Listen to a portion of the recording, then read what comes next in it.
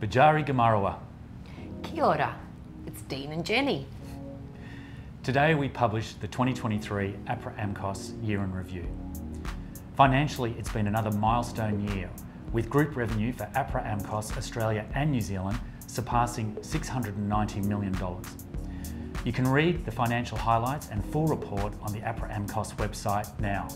The past 12 months has been an extraordinary year for the Australian and Aotearoa New Zealand contemporary music industries as our songs travelled the world. Our industry has also come together like never before to advocate as a collective, and it's worked. We are so excited to see the establishment of Music Australia and Sound New South Wales. But there's still so much to do. Since the start of the pandemic, we've lost over 1,300 live music venues and nightclubs attendance has halved across Australia. And it's a similar story in New Zealand. We're lobbying all levels of government to establish, at speed, special entertainment precincts to foster and protect new and existing venues. We're calling on the Australian government to commit to a live music venue tax offset.